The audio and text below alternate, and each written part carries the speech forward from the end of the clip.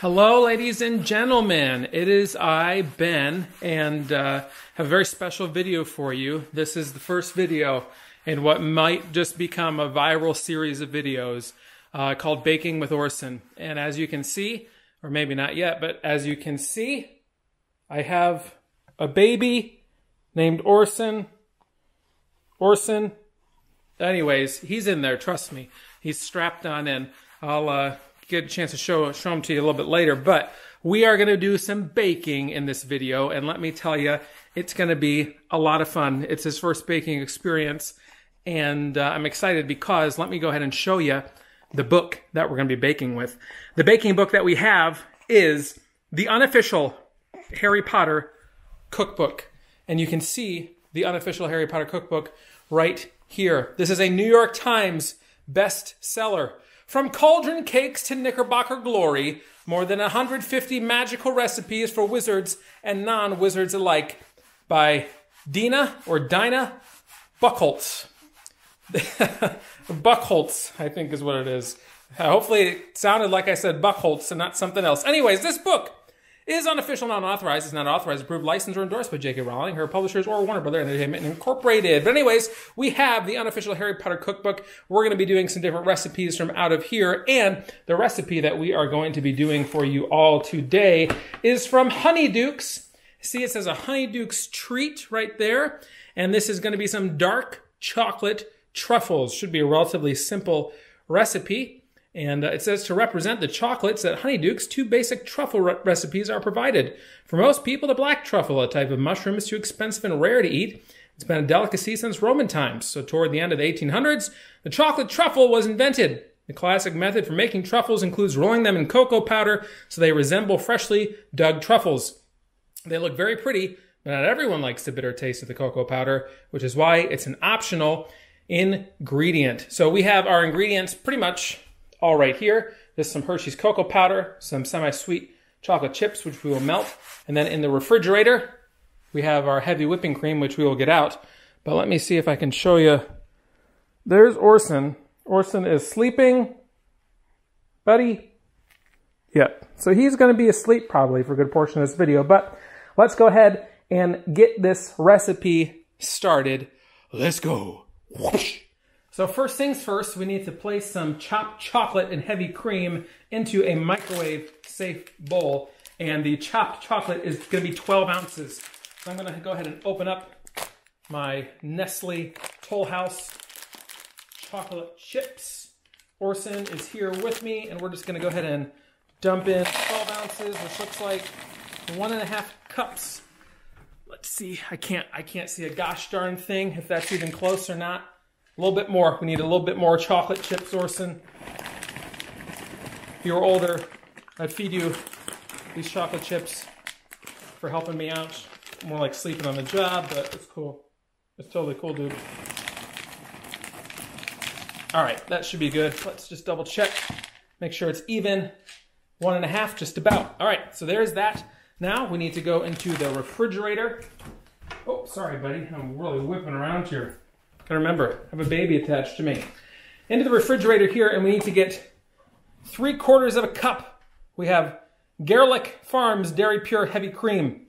So let us get 3/4 cup of this fancy-dancy heavy cream. So let's go ahead and do that. Okay, we have to pour this in. We're looking for that 3/4 cup. This is a little bit easier to see because it's glass. And there we go, 3/4 cup of the heavy cream. Well done, my son. And now all we do is we take our heavy cream and we are just going to mix it in with the chocolate chips, just like so. Make sure that gets all in there. That should be wonderful. Now, we're going to go ahead and pop this bad boy into the microwave for about 2 minutes and kind of stir every 30 seconds to make sure it's melted. So let's go ahead and do that. Let's go.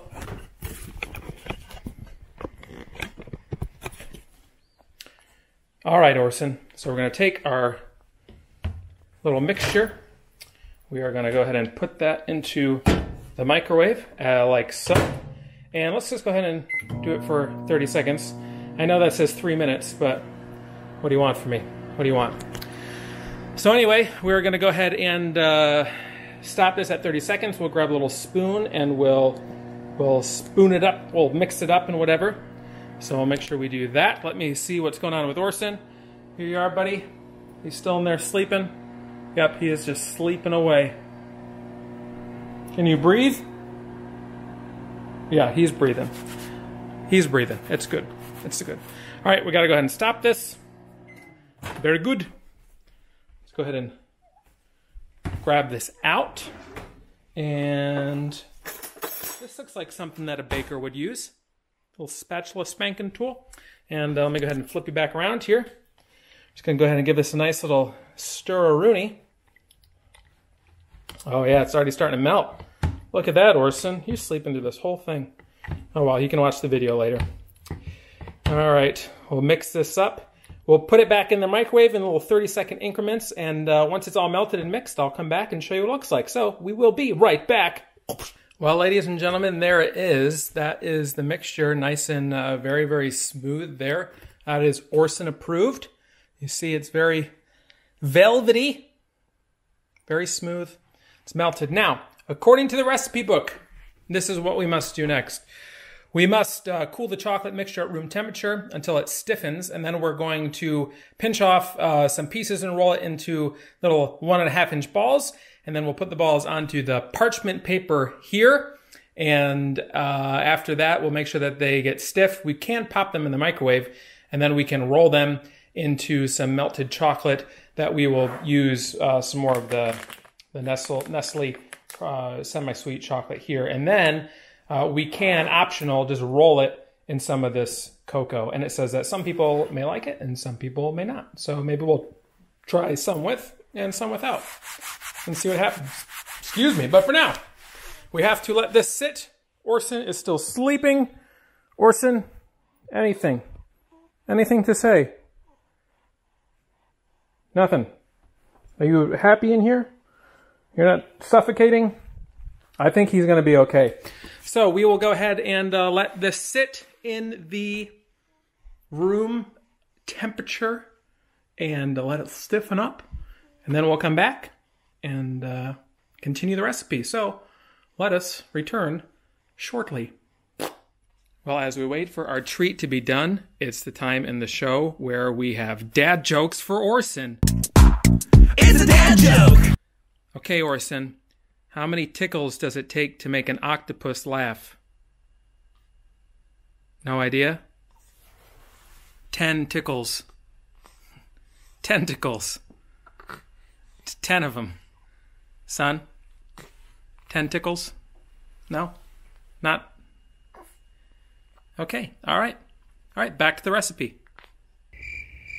Okay, so this chocolate here has finally set. So what I need to do is I need to actually roll this into little, I think it said 1.5-inch balls, put it on the parchment paper, and I need to melt this chocolate here. This is about 10 ounces of chocolate. Melt this, and then we're going to take these and we're going to roll them into the melted chocolate here and then set them back on the parchment paper and kind of let them set. So that's what we're going to do. You can see drastically change. It's nighttime now. Orson's not even on me anymore because it's his bedtime. He's upstairs getting ready to go to bed. But this took a lot longer to set than I thought. So we're going to put this in the microwave, melt that, and then we'll start rolling these out and we'll see how it goes. So let's get to it. Okay, so we have our melted chocolate here, and that's looking really nice. And then we have our, again, our hardened room temperature chocolate with the heavy cream. So you could probably use an ice cream scoop for this, would be my guess, but it says just take it, in your hands, and about 1.5 inches. That's probably a little bit too big. It does say it's going to get messy, but roll into a little ball as best you can, and we're going to put it on the parchment paper, and we'll try to let that get hard. So this is definitely going to be messy. I can already tell.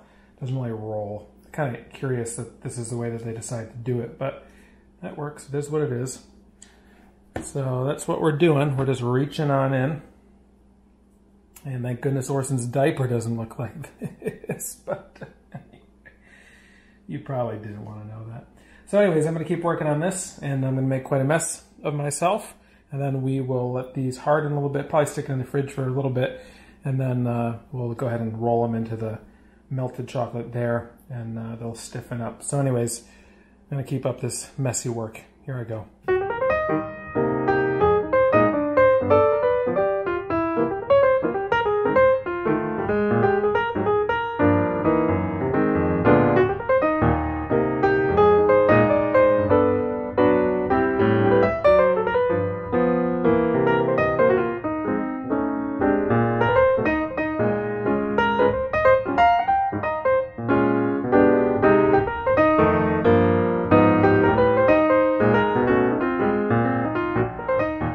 Well, there you have them. They're probably a little bit big, granted. They're a little larger than 1.5 inches, I would say. So I have 18 of them here, and then I have another 3 over here. So I have 21. It was supposed to make 24. So not too bad, I guess, as far as what it was going to yield. But I'm going to let these harden up. So I'm going to stick these in the refrigerator for just a little bit, and then I'm going to dip them in here. You don't want to have them in the refrigerator too long, the recipe says, because if you do, then the condensation can ruin the chocolate. So we definitely don't want to have them in there for too long. But I'm going to stick them in for probably about 10 minutes, let them harden up a little bit, and then we'll get them dipped into this melted chocolate, and probably stick them back in the refrigerator for just a few more minutes, just to make sure they kind of solidify a little bit. And then I'll probably just leave them out, cover them, leave them out, and we can look at them tomorrow in the morning and do a taste test. And that, hopefully then, Orson will be awake and he can join us, since it is, baking with Orson. So we shall return.